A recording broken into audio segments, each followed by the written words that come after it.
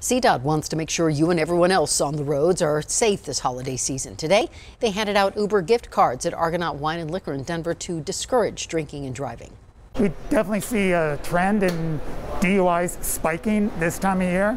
So we want to actually meet people where they're shopping for liquor, such as Argonaut Wine, and give them the ride credit so that they can then go home, give it to their friends, post on social media to try to keep everybody safe.